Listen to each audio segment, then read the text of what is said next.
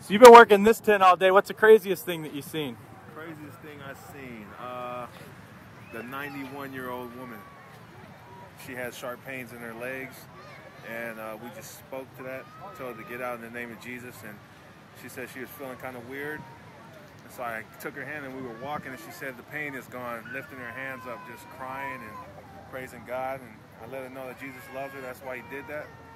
And she was like, I know. And she just kept looking back at us saying, So there's even more stuff's going on as we're talking. So it was just a trip. So she came back over here blowing kisses to us, just letting us know that God did a miracle. So that was cool. And this is what we call church. What are you doing tomorrow?